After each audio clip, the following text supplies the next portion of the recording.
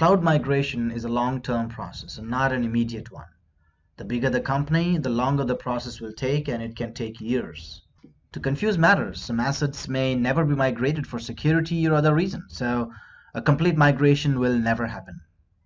Thus, hybrid solutions are required.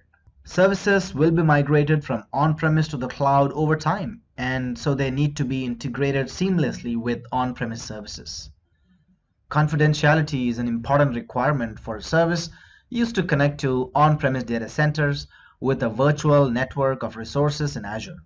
Most of the time, the connection goes through public internet where it is susceptible to attack.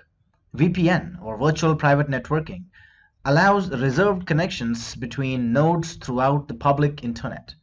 And that ensures communication is kept secret with encryption, ensuring the communication parties are who they say they are and preventing man-in-the-middle attacks.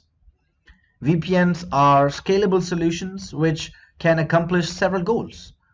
It is possible to connect to a cloud VPN from a single computer, to connect an on-premise network to a VPN, or to connect multiple virtual networks to each other.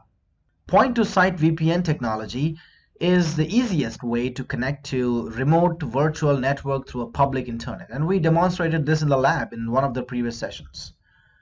To do this, all you have to do is install a software on the client PC that will connect with the VPN.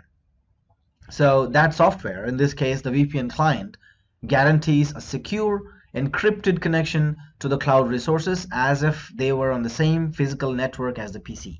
Point-to-site VPN technology is a practical solution only when few users need to connect to the VPN. Typical scenarios would be remote administration or troubleshooting. Also, it's a good solution during development for remote workers or debugging sessions. It is not the best solution when the number of connections start increasing or when an entire network needs to reach the remote network. A remote point-to-point VPN gateway has limitations except more than a specific number of connections and can be difficult to manage as every connection has to be defined independently. That's when a site-to-site VPN comes in, and this is a single private connection from an on-premise network to the remote virtual network over the public internet. This projects an entire on-premise LAN to the remote Azure virtual network. The single connection is shared among all the on-premise nodes across the remote endpoints. You would need a hardware appliance that can be used to build up a site-to-site VPN. And keep in mind that not all networking appliances like consumer routers would support site-to-site VPNs, so a network upgrade may be required. There is also a possibility of using software appliances installed on a server inside the LAN. For example, Windows Server has a routing service to connect the LAN to the VPN. Now, there can be issues with respect to quality and reliability of the public internet connection. In general, it is not possible to guarantee internet performance, especially if corporate demand increases. There are too many issues not under the company's control. So instead, you will use ExpressRoute. ExpressRoute is a private connection for an on-premise data center to Azure data center. It is a dedicated connection co-located in a third-party connection providers all around the world. Traffic does not travel in the public internet, but it is kept private to ensure reliability, faster speeds, lower latencies, and security. SLA is guaranteed by redundant connections to Microsoft Edge network.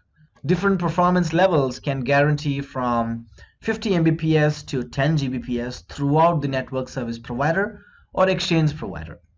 The key factor here is that the connection is not public and can reach high level of security and reliability. Performances are ensured by layer 2 or layer 3 Ethernet connections between on-premise network node and the Microsoft cloud endpoints.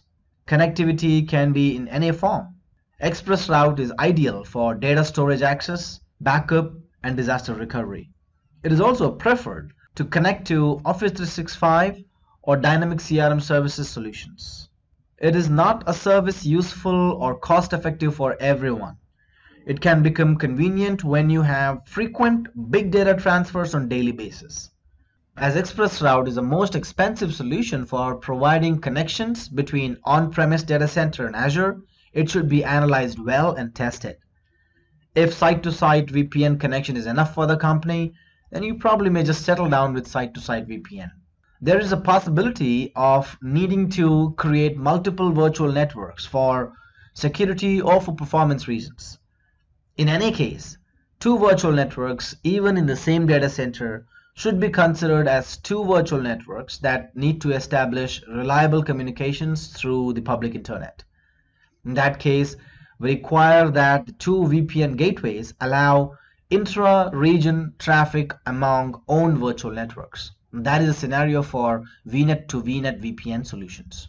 This ensures multi-region availability of cloud infrastructure, and there are many different scenarios for this, such as SQL Server always on high availability, or this can be useful for distributing geographically distributed partitions in NoSQL solutions deployed on virtual machines connected to different virtual networks. If you need to access virtual networks from multiple on-premise sites, such as when a company has multiple geographically distributed physical locations, then you need to share a connection to the same Azure virtual network. This network configuration is commonly known as hub and spoke topology. With this, we conclude this video, and then we understood when to use a point to site, a site to site, and an express route.